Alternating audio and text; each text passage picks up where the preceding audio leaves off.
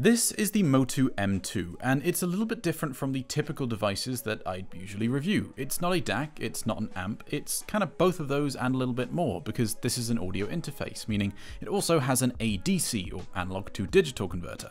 It's primarily intended to be used as a microphone interface, allowing you to hook up microphones or instruments, if you'd prefer, to actually record the output of those to a digital file. But given as it has a pretty decent built-in ESS DAC and a headphone output, it's also something which a lot of people might use as a one-and-done, all-in-one unit for their desktop headphone setup. The external build is pretty nice, especially for a device of this price. Two combination XLR and quarter-inch jack inputs, both of which can also supply phantom power for microphones that require it. Monitoring options that allow you to route the audio from the inputs to the outputs and keep an ear on what's happening. An LCD display which also allows you to visually monitor the levels of both the inputs and outputs, and that's something which usually you'd have to pay quite a bit more to get a device that has that, so that's a really nice feature to see at this price point. And on the far right, there is also a headphone output with a separate volume control from the main rear outputs. Those rear outputs come in either single-ended RCA or balanced TRS, and whilst usually TRS jack connectors are the single-ended option, they're single-ended with the 3 points of contact for headphones, where you've got 2 channels, but here where you've got 1 for each channel,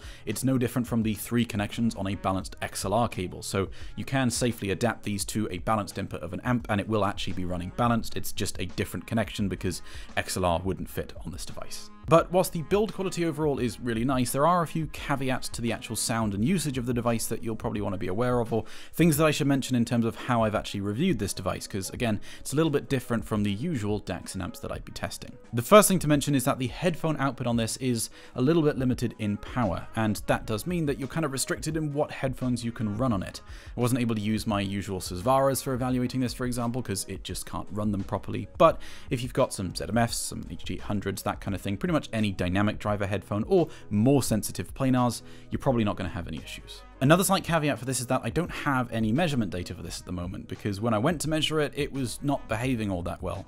I tried to do some measurements, just my normal suite, and it just kind of gave me the finger, so I'm not really sure what's going on there. I'm going to try and sort that out and get some proper measurement data sorted later, but for now, unfortunately, this is just going to be my subjective opinion of the device. One other thing to mention is that right now I've got a little bit of a cold. My ears are a little stuffy, and so my hearing is not necessarily as good as it usually is, so I wanted to make sure that I got a second opinion on this, and Resolve also has a Motu M2, so I asked him what he thought about it. All right, so Cameron wanted a second opinion on the Motu M2, and so I'm going to give you guys my judgment of this product as well.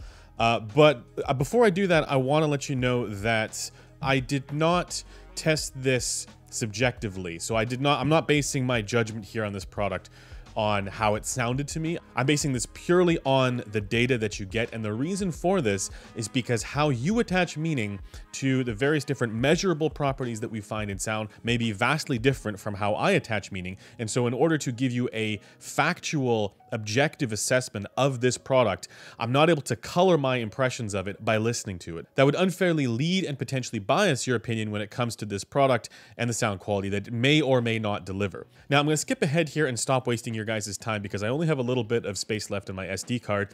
So I'm going to jump ahead and give you guys my judgment of this product right away. But just before I do that, know that the most important thing when it comes to sound quality that you can do is to make sure... Unfortunately, seems like Andrew ran out of space there, but hopefully that was still at least somewhat helpful.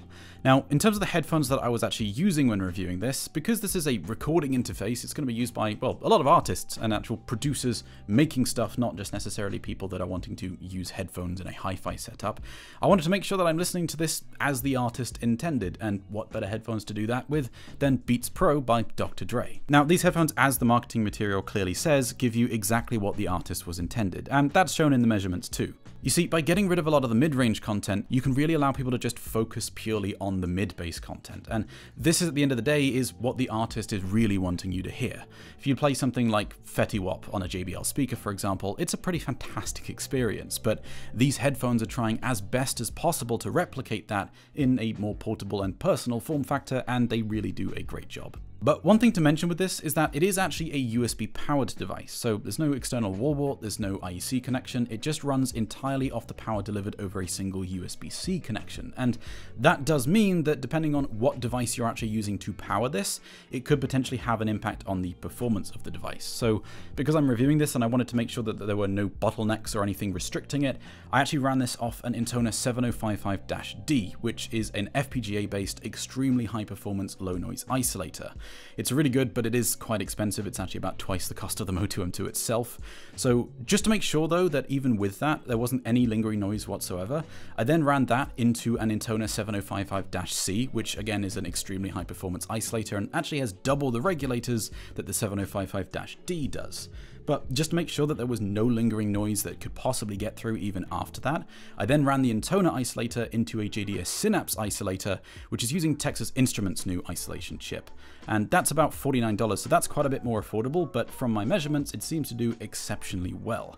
But just to make sure that there was no lingering noise whatsoever, even after all of that, I then ran the JDS Synapse into a JDS Synapse isolator, just to make sure that with those four, we shouldn't have any problems in terms of USB power. But there is one more slight problem with this, which is that a lot of people are probably going to be using this at their desk. It's not likely to be on a separate rack or anything, especially if you're plugging headphones directly into it. And that means that if it is on the same desk that you are typing, moving your mouse and all that kind of stuff, there's going to be some vibrations which could potentially impact the performance of the device. So just to make sure that that wasn't a bottleneck whilst I was doing my reviewing, I made sure to use a set of isoacoustics isolators just to prevent any kind of vibrations getting through from the desk to the unit itself. But just to be absolutely sure that those isolators were getting all of the vibrations sorted out, I used a set of isoacoustics isolators to isolate the isolators from the desk, but I was still a little bit concerned, so I used a set of isoacoustics isolators to isolate from the isolators that are isolating from the desk, and then just for absolute good measure, I used a set of isoacoustics isolators to isolate the isolators that were isolating from the isolators that were isolating from the desk,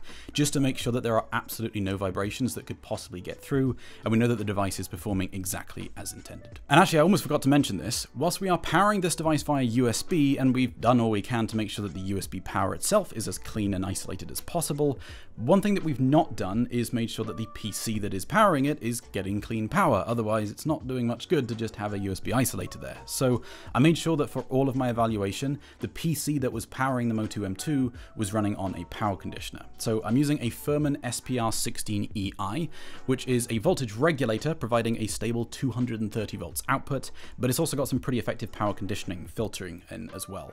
And just to make sure that there was no lingering noise whatsoever that could possibly get through to the output, I then routed the power from the Furman into an AudioQuest Niagara 5000 power conditioner, just to make sure that it filters out any lingering noise that could possibly be left, and we're getting an ultra stable power supply to the PC itself. And just to be 110% certain about that, I actually routed the output of the Niagara 5000 into an AudioQuest Niagara 3000 power conditioner, just to again make sure that any lingering noise that was picked up was filtered out and we're getting as clean as possible a supply to the PC, so that then the USB isolators aren't impacted by any of that. And just to be 140% certain, I actually then routed the output of the AudioQuest Niagara 3000 into an AudioQuest Niagara 1200, just to again make sure that anything that was possibly left was completely filtered out and everything is as clean as can be. Oh, and just in case anyone was worried, for all of these power conditioners, they are of course using isoacoustics isolators to isolate each other from the rest of the stack, so that none of the bad vibrations or anything can get through any of the power conditioners or through the power cable to impact the PC. And in fact, I even put the PC itself on a set of isoacoustics isolators too.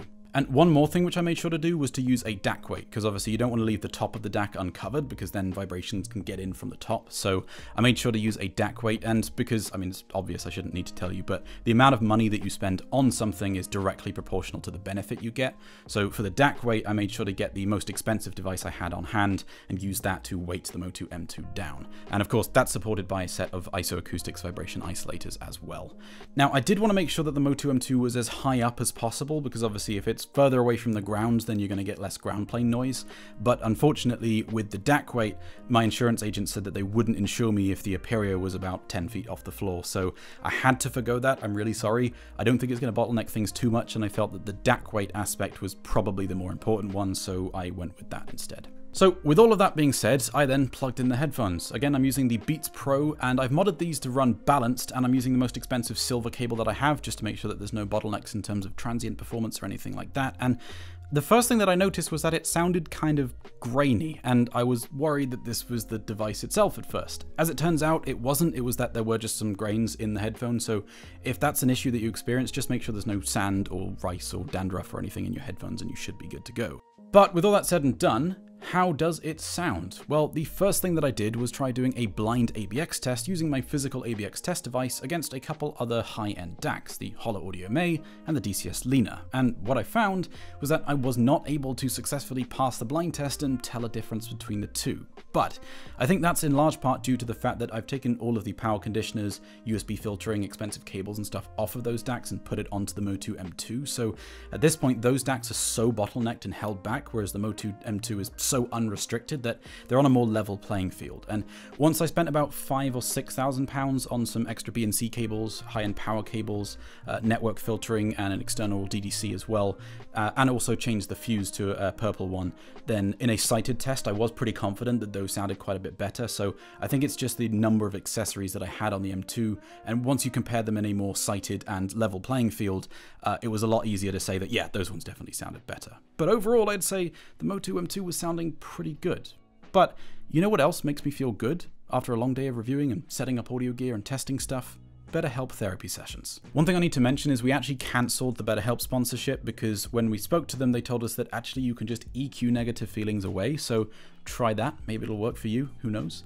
But in the meantime, I hope you enjoyed this video and found it helpful. If you've got any questions that you wanted to ask me or other Wiggly Air enthusiasts about music, DACs, amps, silver cables, vibration isolators, power conditioners, quantum stickers, special fuses, or anything like that, then come and say hey on the headphones.com forum or come and say hey on the headphones.com Discord server. In the meantime, I'm GoldenSound, you're watching The Headphone Show by Headphones.com, and I'll see you next time.